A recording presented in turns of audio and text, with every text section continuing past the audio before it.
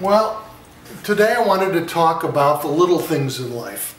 Things that people overlook, but that an awakened person doesn't overlook, and especially the artist. One thing that makes an artist is that they're very sensitive people and they see every little thing. They hear things that other people don't see. They see things. So in your painting is very much like life.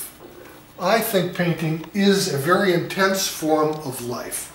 And in painting, sometimes the littlest things count the most. It's not enough just to have color and shape and form, but it's the way you make the strokes that counts so much. There's an energy to it. There's a flow to it all. And you have to capture that flow. You have to capture the flow. If you don't capture the flow, it'll capture you, and you won't even know it's happening.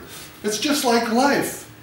If you don't get into the flow of it and feel the poetry of your own existence, you're missing out on a tremendous amount, and you may even be missing out on happiness, because happiness has everything to do with getting into the flow of your own existence.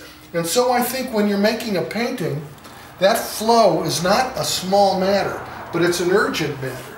So in life, it's the little things. In paintings, the little things are the big things. So today when you go home, notice the little things. Notice your husband or your wife or your children.